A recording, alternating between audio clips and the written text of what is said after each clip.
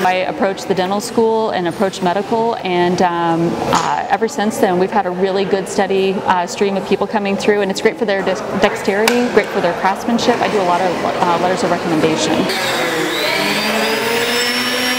So far the experience was so good because in general this course needs you to be patient, the first thing, and I think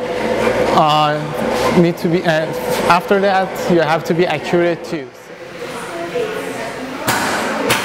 So right now I'm using the jewelry saw and just a little blade to cut out this sheet metal and just C-clamp and stuff.